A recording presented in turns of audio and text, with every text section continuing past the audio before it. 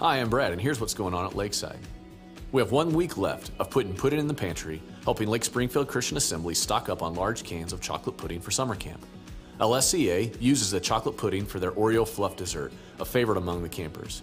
You can help by going to lakesidechristian.com/give and select special offering, or you can place your gift in the receptacle located near the display in the entry. If you're newer to Lakeside, then the Starting Point meal is for you. The next starting point is on Sunday, May 22nd at 11:45, immediately following our second service. Find out more about Lakeside's ministry and mission, meet our staff, and enjoy a delicious lunch. You can register for Starting Point at lakesidechristian.com/events. We hope to see you for lunch on May 22nd.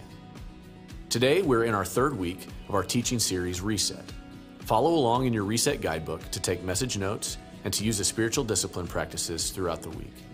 You can catch up on all the messages from the series and all of our services at lakesidechristian.com/on-demand.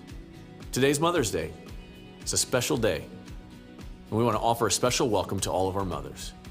We want to honor and say thank you for all that you do. So stop by the photo booth and get a picture, and we invite all of our ladies to enjoy a special treat with us today.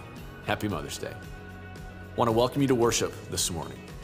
Would you take a moment and go to trylakeside.com and check in? It's a brief online form that lets us know you worshiped with us this morning. You can leave a prayer request, ask a question, or ask to speak with a pastor.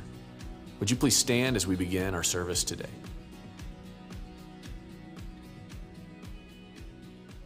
Let's worship.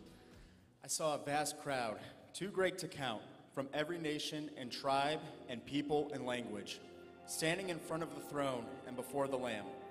They were clothed in white robes and held palm branches in their hands, and they were shouting with a great roar, "Salvation comes from our God who sits on the throne and from the Lamb." And all the angels were standing around the throne and around the elders and the four living beings. And they fell before the throne with their faces to the ground and worshiped God. They sang, "Amen, blessing and glory and wisdom and thanksgiving and honor and power and strength belong to our God forever and ever. Amen."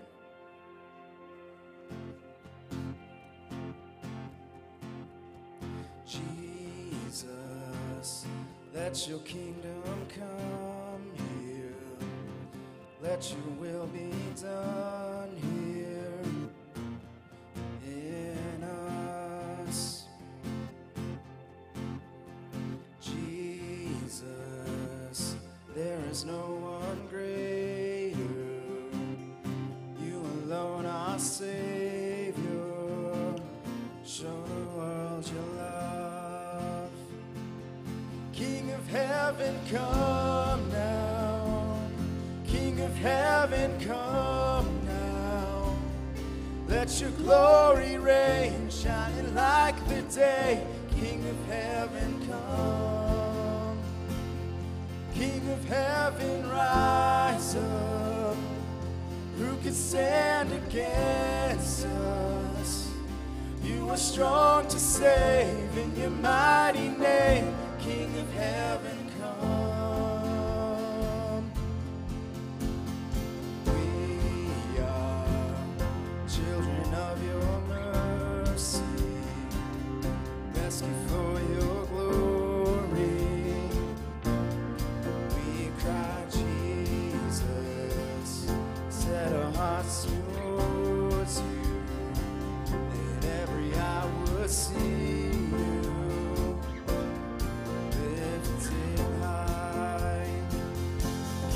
Heaven, come down. King of heaven, come down. Let your glory reign, shining like the day. King of heaven, come. King of heaven, rise up. Who can stand against us? You are strong to save in your mighty name. King of heaven, come.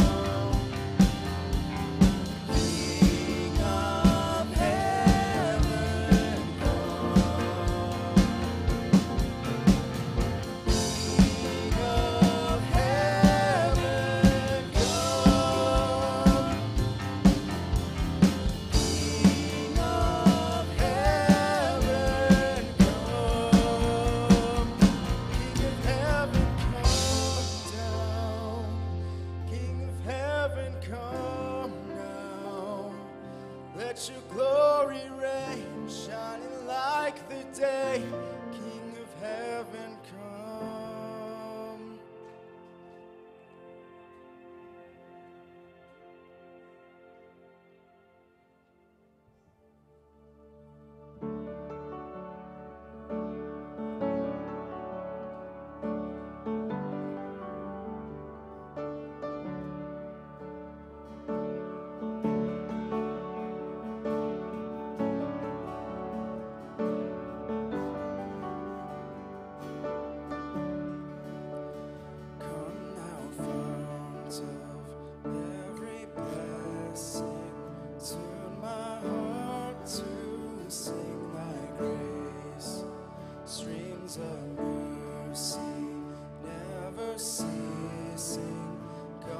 Songs of loudest praise. Teach me some melodious sonnets sung by flaming tongues above. Praise the mountain, fix upon it mounts of thy redeeming love.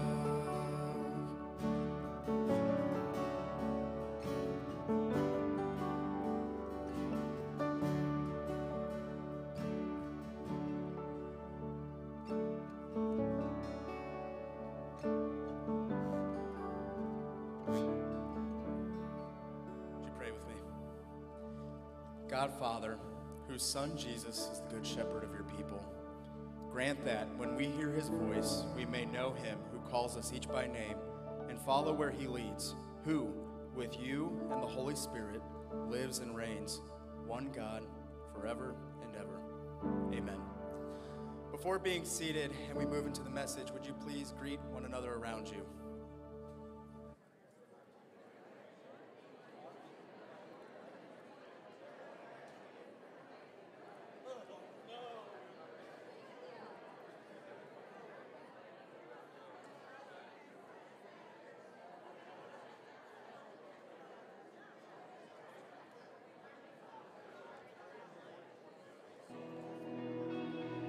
Ever wish you had a reset button? What would a reset look like in your life? We've all experienced disruptive changes, profound loss, abnormalities, been on the brink of burnout. We want to offer you hope, encouragement, guidance. God promises life and life everlasting.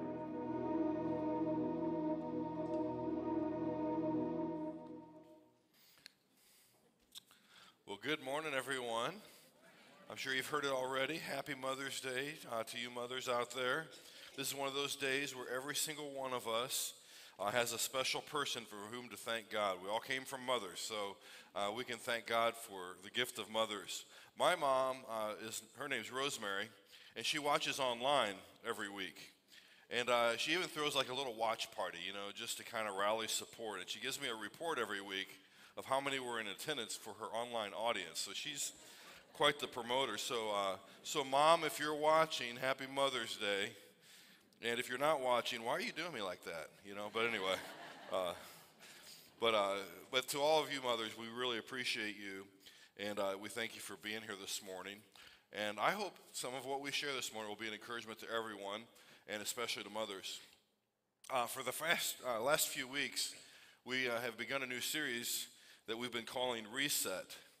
And we've been entertaining this idea of how God has promised that if we're willing to repent and really turn back to God, and if we're willing to trust His Word, if we're willing to peer deep into the face of Jesus, who is God in the flesh and who made God known to us, if we could just get like a full-eyed view of God's mercies and His love and His faithfulness, all these things, God would refresh us, and He does. And when you come to church, you see a lot of refreshed people. You'll see people that aren't refreshed, that are just beginning the journey. But you'll see so much joy and so much peace. And not that people's lives are perfect, but there's a way in which God refreshes His people and resets us and gives us His life through His Spirit. And that's a very powerful thing. This morning, we're going to talk about how God resets our inner life by His Holy Spirit. Next week, we're going to talk about how God resets our outer life, like our character and our conduct. How does He do that? By His Holy Spirit. And in a couple of weeks, we're going to come back to the theme of family, and we're going to talk about how God resets our families, and then how He resets our church. So we're just going to go through some different areas of our lives where God hits that reset button with us. Years ago, I was a huge fan of The Dog Whisperer. Anybody watch The Dog Whisperer? Really? I don't think anybody raised their hand. Anybody watch The Cat Whisperer on TV? Nobody whispers cats. Cats whisper you. It's back. There's no cat whisperer on TV. But if you ever watch, Caesar, whenever there's an unruly dog, maybe it's a dog that's depressed and sad. Anybody have a depressed and sad dog? Maybe it's a dog that's high energy and neurotic and ultra hyper and never settles down. We got a new schnauzer in our household, and that's how he is. But maybe your dog's overly friendly and doesn't have any boundaries and whatnot. Maybe you have a dog that's dangerous and it lashes out because of pain or fear. Maybe you have a dog that has all those conditions. I don't know. But I love this show because people make excuses for their dogs about their bad behavior. And there's always a story, there's a human story that gets told and spoken over a dog's life. The puppy had a bad life. This one was abused. This one was abandoned. This one had come from a house where children tormented. Laura got a schnauzer as a kid that had a crooked tail because the little kids had run over the tail with a Hot Wheel. So anyway, the dog wasn't very nice all the time. But it loved me, and that's how I got in to be, with Laura. It's like, if the dog likes him, you can date him. If it doesn't like him, he's gone. But anyway, I got along. I knew to get along with the dog. But it's interesting with Caesar because within seconds, often, with the owner even standing there next to him, Caesar can transform a dog's behavior. And I've tried all of Caesar's tricks at our house. And the softer I whisper, the louder the dogs bark. They're like, "You're a fraud," But anyway. But far more impressive than dog whisperers are mothers. Here you go. You ready for this? Mothers are the baby whisperers. Faith's doing a great job. She's a new mother, and you got everything under control over there. There's a baby. I said, no, that baby better not give me attitude during my sermon.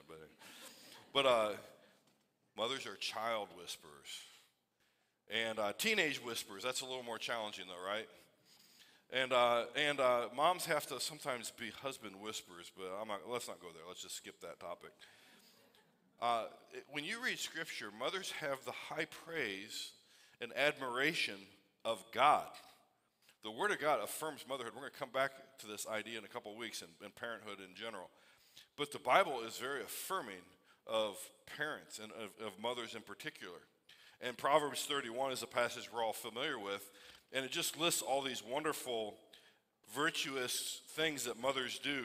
She's strong and honorable. These are some things you can think about with your mother. She knows just when to laugh and when not to laugh. She speaks wisdom and gives loving instruction.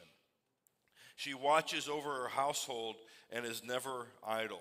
Her children and husband praise her. Mom's goodness surpasses that of everyone else. Mothers enhance the environment of the family by their life and the way they think and what they do and their attitudes. There's like a salty, a healthy, wholesome influence. It's very powerful. There's no greater influence in a child than how the parents are at home. We can have a great youth program, a great children's ministry at Lakeside, and we do. But we can't always override if, things are bad in a home. The parents are the most powerful influencers there. So the Bible is very affirming when that influence is good. Now, as I thought about our inner life this morning, the inner life of a person, it dawned on me that one of the ways that we can think of the Holy Spirit is that the Holy Spirit is a kind of human whisperer, okay? The word for God's Holy Spirit in the Bible is wind or breath. And so Jesus said the Holy Spirit is like wind, and it blows into a person's life, and it blows wherever it will. And when the Holy Spirit is at work in our lives, we can feel the Spirit's effect. We can sense it. Even though we can't see God visibly, physically, God's Spirit can be felt. And its effect, its imprint on us is very distinguishable. You can tell when you're with a spiritual person versus, and by spiritual, I don't mean spiritual in a generic cultural sense. In the New Testament, the word spiritual means spirit-led, that you're in a relationship with the Father through the Son, and you have the gift of the Holy Spirit. The Holy Spirit puts an imprint on your life, and it's very distinctive. And you can see that spiritual influence in a person as you're interacting with them. It's very evident. I can tell, like, if we're eating out and the waitress or the waiter, I can tell if I meet somebody new, the bond, there's something about a person led by the Spirit. It's very distinctive. And we're going to talk about that this morning. But isn't it interesting how a mother or a father's human spirit can have such a profound effect on the family?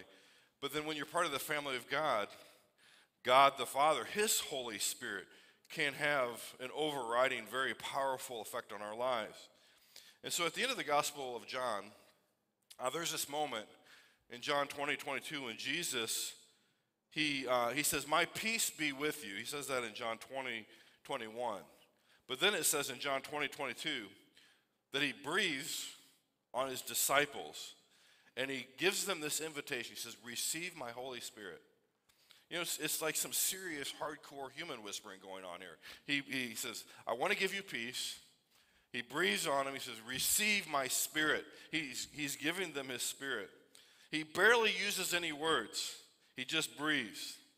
And so by God's Holy Spirit, a relationship with this Holy Spirit, and the Holy Spirit isn't it, a Holy Spirit, the Father, Son, Holy Spirit. The Holy Spirit is someone with whom you have a relationship with as a believer. And the Holy Spirit can bring peace into a very chaotic person's life. all of that inner turmoil, the Holy Spirit can calm that and bring peace and strength, and in a very distinctive, if not unimaginable way. By His Spirit, God can do things for us that even mom can't do, or dad, or anyone else. Now, this may surprise many religious people, because when you're religious, often your religion is spelled D-O. It's all about what you do and your effort and try harder and, carrots and sticks. You get carrots when you do good. You get the stick across the knuckles or whatever when you do bad. That's religion, right? But that's not the picture of how God wants our relationship with Him by His Holy Spirit to work. This isn't a life that is powered by, the flesh and by human strength. It's not like you go to the gym in the same way you go to church and it's a parallel. No. This life is completely different. And so the repeated refrain, you can go through the entire Old Testament, and God's Spirit is at work in the Old Testament. And the repeated refrain in the Old Testament by the prophets was that it's not going to be by power or by might, but it's going to be by my Spirit, says the Lord. So one of the big ideas I want to establish in your mind is that we get transformed by inviting the presence and power of God's Holy Spirit to effect a change in us. He can do things to us and transform us in a way that you can't just do overtly by your own will or your own strength or your own power. We're inviting the Holy Spirit to change us and to sanctify us. And the reason He's called the Holy Spirit is because He makes us holy. His Spirit makes us holy. Now, there's other spirits at work in the world. And there's the spirit of this age and this culture. And it's a very corrupting spirit. We're going to talk about that in a couple of weeks when we talk about the family. But God's Holy Spirit makes us holy. And it has a holy effect on us. A redemptive, resetting, refreshing, life-giving effect. And so God said from the very beginning, it's not new, that He's going to do something by His Spirit that we can't do for ourselves. In Galatians chapter 3, verse 3, when Paul's talking to the church at Galatia, Paul was the church whisperer. You'd have this church and everybody would be fighting and backbiting. There'd be conflicts and fleshliness and worldliness and everything would be. And Paul would write these letters and he would just take the church and but one of the things he said to the church at Galatia, which had a lot of trouble with legalism and religion and all that, he said, "Are you so foolish?" You're missing that after beginning with the Spirit, now you're trying to achieve your goal by the flesh. And he's like, come back to the Spirit and walk in the Spirit and come about this life with the means that God enabled. If you try to become like God in the flesh, you're going to be very frustrated and disillusioned. You can't master your flesh of your own will. You need God's Spirit to subdue and to conquer and to quell your rebellion in your spirit before God. The Spirit has to do the work, but we can invite the Spirit in. So God intends us to live this new life by His indwelling power. One of the questions that you're probably thinking is, okay, how do I get the Holy Spirit? How do I get the gift of the Holy Spirit? How do I get this relationship that you're talking about? And some of you have never even heard a message on the Holy Spirit. And it's where's this all coming from? This is all new. How do you receive the Holy Spirit? There's a lot of different passages I could point to. One passage is Ephesians 1:13. It talks about how in Jesus you were sealed with the promised Holy Spirit. This isn't a new development. Promised Holy Spirit, the prophets were talking about it. It goes all the way back. But you were sealed with the Holy Spirit when you heard the word of truth, the gospel of your salvation, Jesus, and when you believe. Now, I just take the Bible at face value. You receive the Holy Spirit when you hear the good news of Jesus. So we spent the whole year going through the good news of Jesus, going through the Gospel of John. We laid that foundation, and many of you believed on Jesus for the first time, and we had baptisms. And so when you hear that gospel and when you believe, you trust that message, Jesus says, I'm life, and okay, Jesus, I trust you for life. The Holy Spirit is God's gift to you for this life that he wants you to live. Acts 2:38, Peter is preaching Christ to the people that just crucified Jesus on the cross. And the people, they hear the gospel, they realize that Jesus was God's plan for the forgiveness of sin and the redemption of the world for salvation, and they hear this message, they realize what had just happened and that they were part of the crowds that chanted, "Crucify him," and they're like, "What should we do?" And Peter says, this is an apostle now, "Repent and be baptized, each of you," that's like individually, "in the name of Jesus Christ for the forgiveness of your sin, and you will receive the gift of the Holy Spirit." So there's passages all over the New Testament that kind of establish a pattern that you, yes, hear the gospel, you believe in the gospel, you repent and turn back to God, which means you're saying, more God, I need more of you and less flesh, less worldliness, less spirit of this age. I need you, God, to reset. That's repentance. And baptism is an invitation. God, forgive my sin, wash away my sin. And so you get baptized. So Acts 2 echoes something that Jesus told Nicodemus. So Nicodemus, he asked Jesus, he goes, what do I need to do to enter the kingdom of God? If I accept who you are, what do I need to do? What's my response? And Jesus told Nicodemus, he says, "Truly I tell you, unless someone's born of water and the Spirit, he cannot enter the kingdom of God." So there again, you have baptism, water, and you have Spirit. And when you yield your life, you're baptized. God washes away your sin by the blood of Jesus Christ. And he gives you his Spirit. You know, when a baby's born, it passes through water. It's born out of darkness into the light, passes through water. And the first act of the child is to breathe and to take in breath. And that's a picture of that Jesus establishes of what we do. You know, we hear the gospel, we respond, we go through the water, we die to our sin, we're raised to new life, and God washes away our sin. But the first act of the Christian life is to breathe. It's a picture of salvation. You must be born again. And how many of you heard that phrase before, born again? I don't hear it as much anymore, because if you say born again, then it's kind of almost like you're identifying with something politically or whatever. That's how politicized everything's gotten. But the phrase born again, if we could like redeem its meaning and whatnot, it's a great phrase. And if ever there were like an invitation to reset again, it's Jesus' invitation, be born again.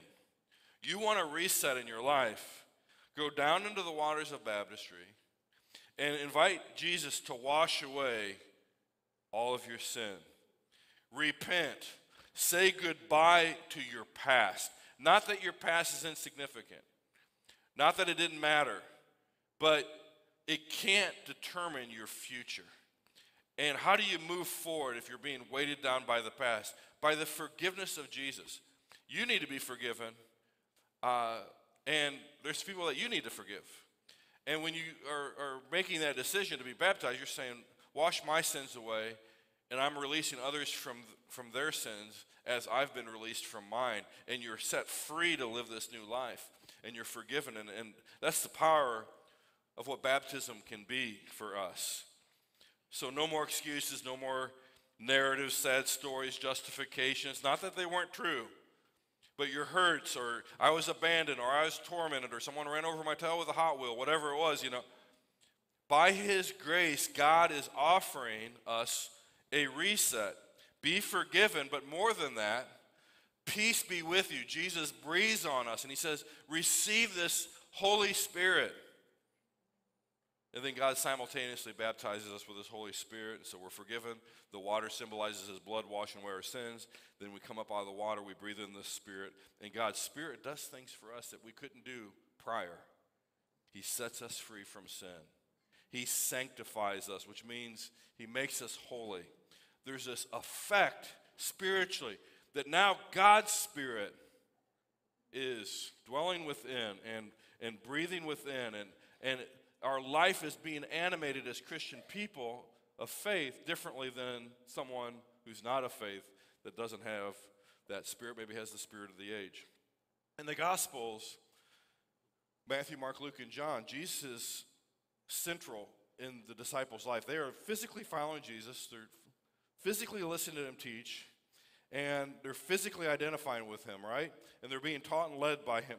But when Jesus ascended to the right hand of the Father, after he died, he was buried, he was raised, he ascended to the right hand of the Father, Jesus said that he would relate to us going forward by his Spirit. And he said, wait for my Holy Spirit to come. Like, you're not going to get anywhere that I want you to go. You have to wait for my Holy Spirit. The Holy Spirit becomes central in the Christian's life in the later New Testament, in Acts, and all the way up into the present and into the future. Now, here's an invitation that I'll give you. I'm just going to talk about something in kind of a summary form for a couple of minutes. But some of you, if you've never heard or looked at what the Bible says about your relationship with the Holy Spirit, if you're in a place that you want to dig into this and go a little deeper, you can always come in and talk to me. I'd be happy to walk you through the scriptures if you want to do that. But you can go online, and I'm going to summarize some things. But in my notes online, you can look at all the scriptures, because I'm going to summarize. I just want to give you a flavor for the scope of activity of the Holy Spirit in our lives. That's what I want to do this morning. But you can dig in and look at the many scriptures that reinforce. You can just hover your mouse over and you can just read it, and you're going to be amazed. And some of this content that I want to share with you, some of the summary is stuff we do in our disciple training here at Lakeside. Because your relationship with Jesus, forgiveness, your relationship with the Holy Spirit, sanctification, right? Your relationship with the body, you're no longer alone. You have a family, a new family that you can be redeemed through. Your relationship with the world, we talk about all that in our disciple training. But the Holy Spirit, your relationship with the Holy Spirit, think of a car. In a car, once you got things in gear, right? You believe, you got the core stuff figured out. You got the car started, the engine can, right? Gas pedal. You can accelerate into your relationship with the Holy Spirit. And the New Testament tells us all these commandments and of how we accelerate into a relationship with the Holy Spirit. I'm just going to give you some examples. Be immersed in the Holy Spirit. We're baptized into one Spirit and into one body, the church, regardless of Jews, Greeks, slave, free, male, female. Like, regardless of worldly distinctions, we get immersed into like one body and into one Spirit. It's a very powerful picture of how God washes away the world's categories and he establishes a new humanity by his Spirit. And so be immersed into the Spirit. Be filled with the Holy Spirit. Don't get drunk on wine, which has its own influence as you get drunk on wine. But be filled with the Holy Spirit. Drink in the Spirit is repeatedly, like that's the idea of it. Sow to the Spirit. You've heard the phrase, you reap what you sow. Some people sow to the Spirit. Some people sow to the flesh. They sow to their sinful nature. They sow to their anger. They sow to their bitterness. They sow to division. And when you do that, whatever you sow, you get a multiple of that. Maybe in your family, as an adult, as a parent, maybe you've been sowing the wrong kinds of seeds into your family. And then you realize, oh, this is the kind of marriage I have, but it's because of 10 or 15 or 20 or 30 years of sowing a certain kind of seed. Now I don't really like the fruit of it. Or here's my children, and at even a young age, now they're starting to mimic things that, like, I don't want those to be the seeds that I sow. So what do? You sow to the Spirit. You sow something different. And don't be discouraged. It's not too late for you to sow a whole new kind of life into your marriage and your family. We'll come back to that in a few weeks, but I'm just giving you an invitation to stay around, not just on Mother's Day, but enjoy the series. Let's go on a journey and talk about this stuff. Drink in the Spirit. Jesus said, if anyone's thirsty, it's not an exclusive club here at Lakeside or in the body of Christ. Some get the Holy Spirit and the rest, nope, no matter what. If anyone is thirsty for the Holy Spirit's work in their life, then come and drink. Whoever believes in me, Jesus says, streams of living water will flow from within him. If you have believed on Jesus, that Holy Spirit, those streams of water are starting to, that brook is starting to trickle, right? But we want to accelerate it. So drink it in. Don't just taste it. Drink in this new life. Keep in step with the Holy Spirit. Produce the fruit of the Holy Spirit. Tell me what you think of this. The fruit of the Holy Spirit. I told you how the Holy Spirit has an imprint on people's life. When you invite the Holy Spirit, like he produces the fruit. And he produces fruit that, like you might be able to fake some of these things for a little while. Like you can fake love, joy, peace, patience, kindness, goodness, faithfulness, gentleness, and self-control. But at the moment something bad happens, I mean, you reset and, you're impulsive and you're nasty. And like, you can't fake the Holy Spirit fruit. You can do it for a moment, but you can't do it day in and day out. And the fruit of the Spirit, peace, patience, kindness, goodness. We're talking about a whole new wiring for you, your marriage, your family, your life. The Holy Spirit. What would you tell somebody if they said, hey, how do I become more patient? And how do I become more joyful? And, you say, well, I don't know, go see a therapist, go take a drug, go buy a new home. Or like, what would your prescription be? Our prescription is, you need a relationship with the Holy Spirit. You need a new spirit. You need something from the inside that transforms you to the outside, not something external that you hope will translate into the internal space of your life. Keep in step with the Holy Spirit, produce the fruit. Be on fire in the Spirit. So never be lacking in zeal, but keep your spiritual fervor going and serving the Lord. Man, it was hard to keep our spiritual fervor going over the last year or two, wasn't it? You're divided, you're separated, you're demoralized, you're discouraged. There's sickness, there's like fear, there's war. I mean, like, keep your spiritual fervor going. When you take individual embers and you separate them, they grow colder. How many of you grow colder over the COVID? COVID made a lot of people grow colder because you were isolated and separate. But now look around you. Like, the embers are gathered into a fire. So how do you stoke heat and fire? You put all those embers together, and pretty soon now you got fire. You got something to talk about, right? So you can do things very tangible to accelerate and hit the gas and accelerate into this life of the Spirit, which is very transformative and powerful. You can also hit the brake and brake check the Holy Spirit, which he doesn't enjoy too much.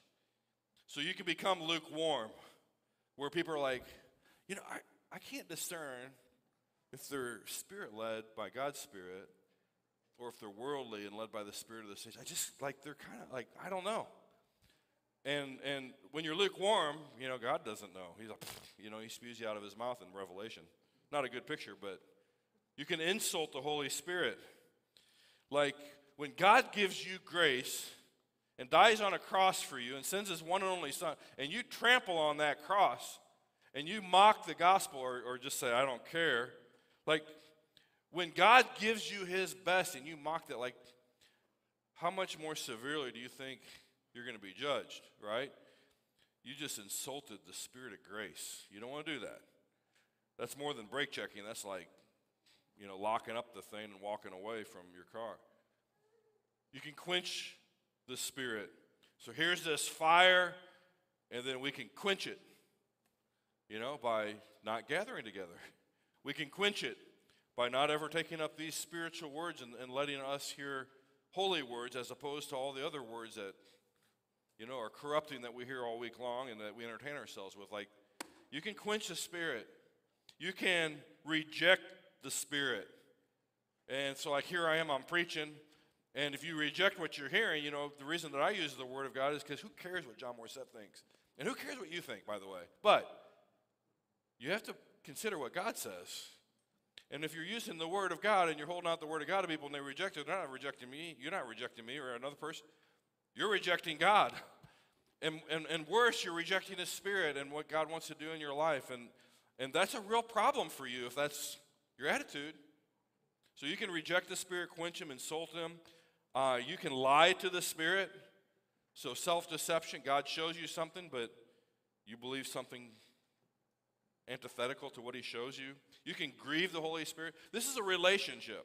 You can't grieve an energy or force or whatever. Like, the Holy Spirit is a person who is talking to you in your conscience, in your inner being, and showing you things. And when you sin or I sin, he's grieved, just like you don't want to grieve your mother. You know, you don't want to grieve your father. You don't want to grieve the Holy Spirit of God. And there's blasphemy of the Spirit, where you speak against the Spirit. Your conscience can become seared, where literally your sensitivity to the Spirit, the nerve endings in your finger can become seared and burned, and then you're no longer sensitive to hot or cold or sharp or dull. And we can become like that spiritually, where when we resist the Holy Spirit so long, like nothing gets through. And we're just hardened. And it's like a shell that can't be cracked. And the Bible says you better be careful that when God's Holy Spirit is trying to tenderize you and you're resisting and you're getting harder, like it's going to get harder and harder for even God. If God can't get through to you, how's a preacher or your mom or dad or anybody else going to get through to you? So like, you don't want to sear your conscience. And, there's a verse in Hebrews that talks about once you've tasted the heavenly gift and you've shared in the Holy Spirit and you've tasted the goodness of God's word and the power of this new life, like, if you fall away from that, how could you be brought back again? Like, what other sermon is left to preach to you if you've rejected that? So you can hit the brake, slam on the brakes, you can crash into a tree in your spiritual journey. And what God wants us to do is to keep an open inner posture. Now, I don't have time to unpack the scriptures, but I'm going to summarize some things, and I got to go fast. If we keep in step with the Holy Spirit, there is an incredible transformation that comes to us. So sometimes a mom gets frustrated because they don't feel like their spirit is having the effect on the spirit of their family or on their kids. How many times as a parent do you feel like, man, I need reinforcements. I need someone to have my back. Well, the Holy Spirit has your back, and the Holy Spirit really is the leader. And there's this incredible relationship. There's a dear professor of mine at LCU named Dr. John Castelline, and I was sitting in class one day, and he was talking about how a good way to understand the Holy Spirit is that he's a mentor, a tutor in your life. He's a helper, he's a teacher, but he's also like a personal, this is not a coach, a mentor. There's a deeper dimension to it. And with every step of surrender that we take, this Holy Spirit does these profound things. For example, and again, if you want to read the scriptures, go online later, but here's some things for you to think about. The Holy Spirit guides our thoughts and knowledge and wisdom, our insight into situations. We think differently than the world thinks. Don't let that be an identity crisis for us. It's because you have a spiritual mind that the Holy Spirit's cultivated, and you just think differently, antithetically to the way people. I listen to stuff, I'm like, how do you get that backwards and warped in the way you look at something? John, you're a spiritual man. You've been reading the Word. The Spirit has given you knowledge and wisdom that's different than what people subscribe to. The Holy Spirit guides our feelings and emotions and attitudes. Isn't it hard to change an attitude or an emotion or the way you feel about something? It's like, that seems so hardcore in our wiring. Like, how do you undo that one?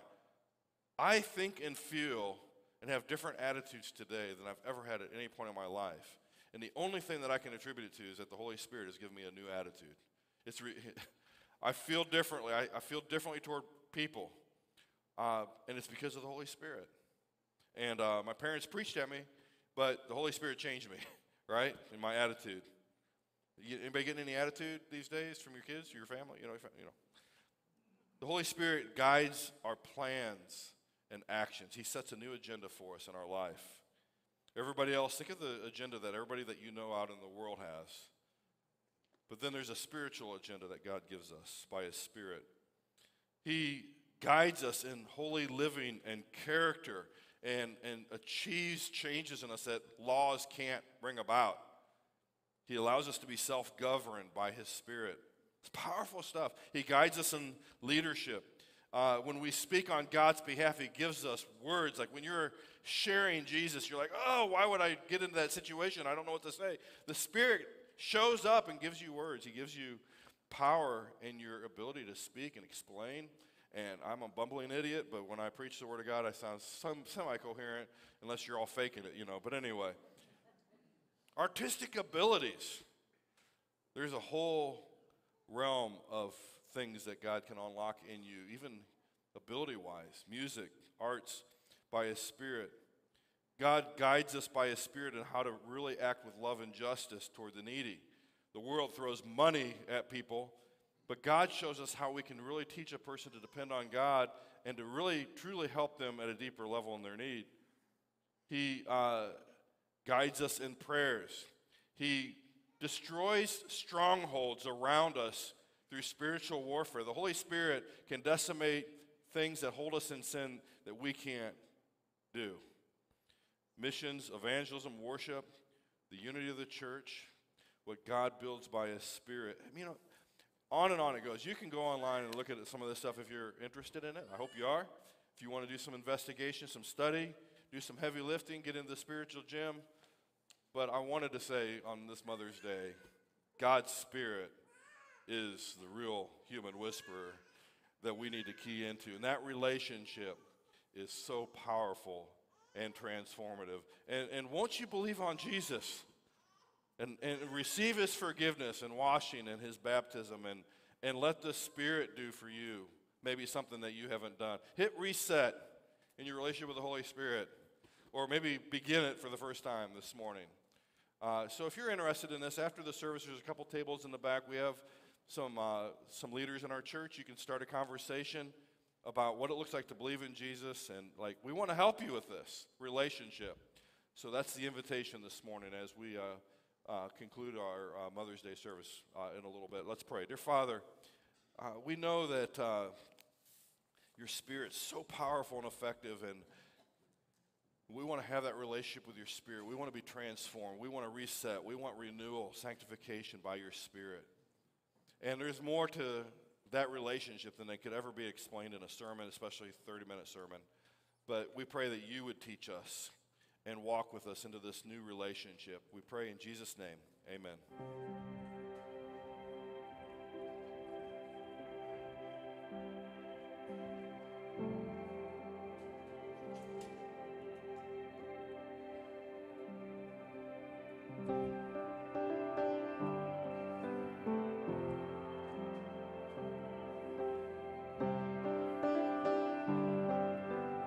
Let's stand and worship.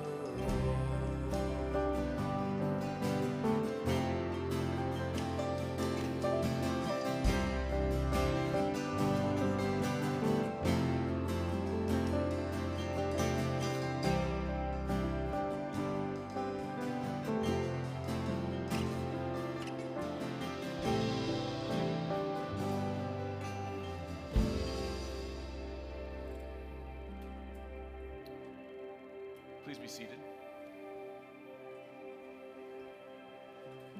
We'll be responding to the Word, and we'll be celebrating communion. We'll do so as we engage Psalm 51 and Psalm 23 over the next little bit. So we're going to allow those passages to guide us as we continue to worship. In a few moments, we'll be singing. And as we sing, you're invited to make your way to one of the 3 stations, one in front, one in each corner. And at the stations, you're invited to take the communion elements. The elements are in, the bread and the juice are there, and that includes a gluten-free option. And while you're at the station, we just invite you to eat the bread and drink the cup, and then return back to your seat and continue to sing and continue to worship. King David in Psalm 51 gives voice to our confession and our need for a Savior. We're going to read it together responsively. I'll begin, and then I'll ask that you follow and read along the bold yellow text. Have mercy on me, O God, according to your steadfast love. According to your abundant mercy, blot out my transgressions.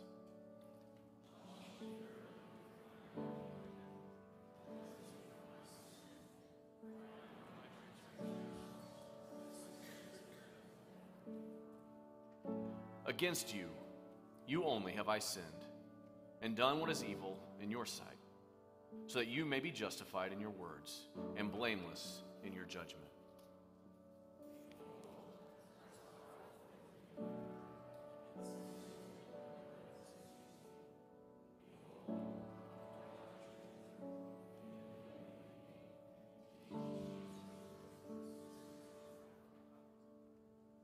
Purge me with hyssop, and I shall be clean. Wash me, and I shall be whiter than snow. Let me hear joy and gladness. Let the bones that you have broken rejoice. Hide your face from my sins, and blot out all of my iniquities.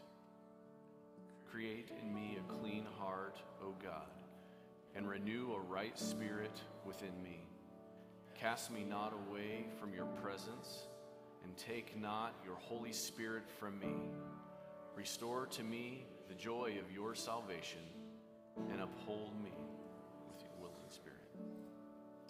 In communion, we're relying upon the mercy of God through the Savior Jesus Christ. By eating the bread, we're participating in his body, and by drinking the cup, we're declaring the forgiveness that we have because of him. Let's rejoice and give thanks to God for the mercy that he's shown and for what he has done through Christ as we stand and we sing and we celebrate this table together.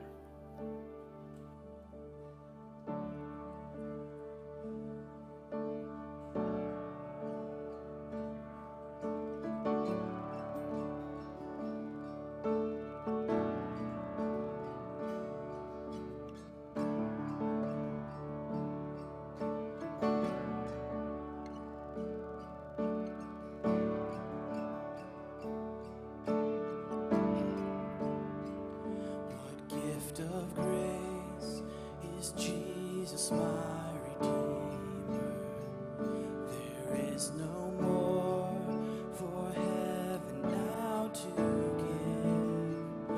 He is my joy, my righteousness and freedom, my steadfast love, my deep and boundless peace. This I hold, my hope is only Jesus.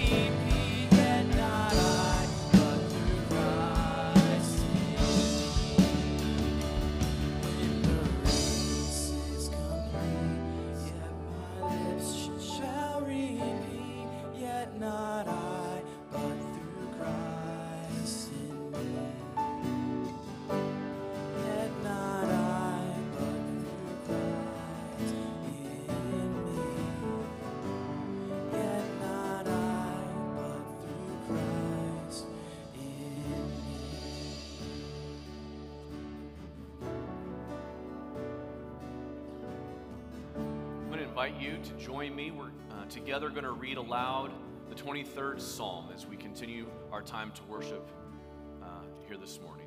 Let's read this together. The Lord is my shepherd, I shall not want. He makes me lie down in green pastures. He leads me beside still waters. He restores my soul. He leads me in paths of righteousness for his name's sake. Even though I walk through the valley of the shadow of death, I will fear no evil, for you are with me. Your rod and your staff, they comfort me. You prepare the table before me in the presence of my enemies. You anoint my head with oil. My cup overflows.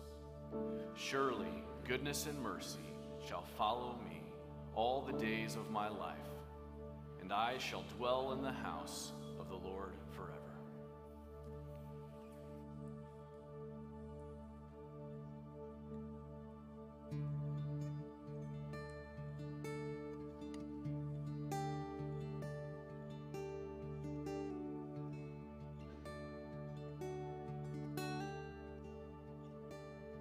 When peace like a river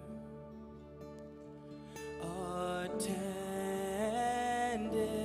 my way, when sorrows like sea billows roll,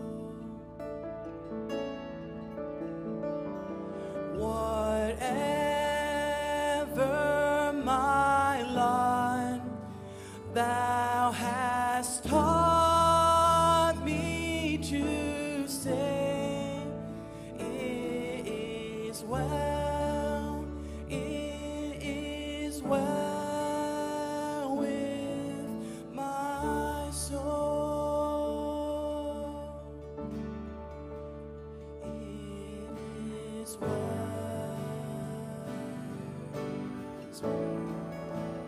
with my soul,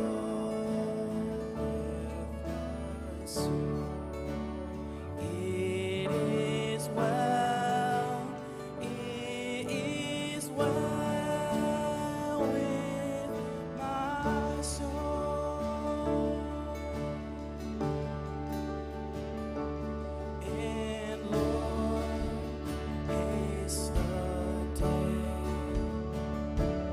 when faith shall be sight,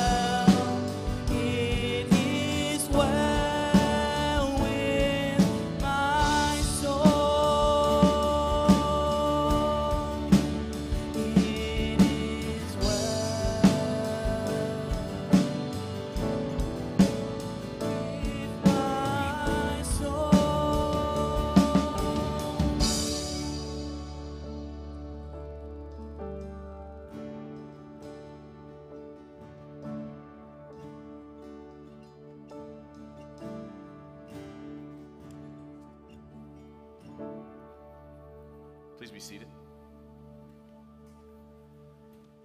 Thank you for being here and worshiping with us at Lakeside today. I want to share some exciting news. Today, we are celebrating the baptism of Kaiden Thompson, who was baptized this morning during the service back in our elementary kids area. So let's celebrate that together.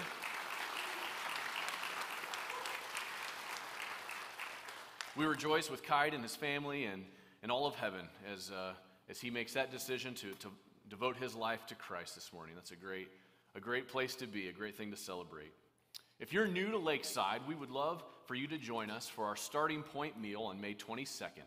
We'd love for you to sign up for that. You can do so at lakesidechristian.com/events, and then stick around with us right after our second service on the 22nd and enjoy lunch with the staff and get to know more about Lakeside.